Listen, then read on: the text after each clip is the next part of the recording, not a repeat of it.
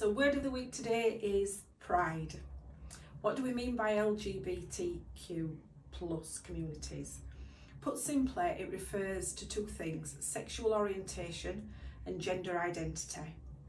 LGBTQ plus stands for lesbian, gay, bisexual, transgender, questioning, including exploring, and plus is other sexual identities that do not identify as heterosexual. That is a lot of terms, but it's also important to recognise there are many additional identities within and outside of these terms. For people with dementia and other health issues from these communities, health inequalities and poor outcomes are well documented.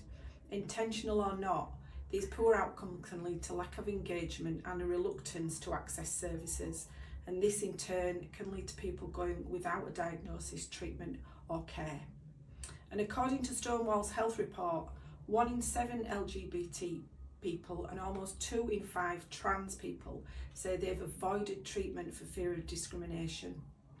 The Dementia Hub are proud to be safe spaces and strive to be allies. We've recently taken part in the Hebden Bridge Happy Valley Pride event to improve our engagement with LGBTQ communities and to have a positive influence across the board. So contact your local Dementia Hub to find out more information.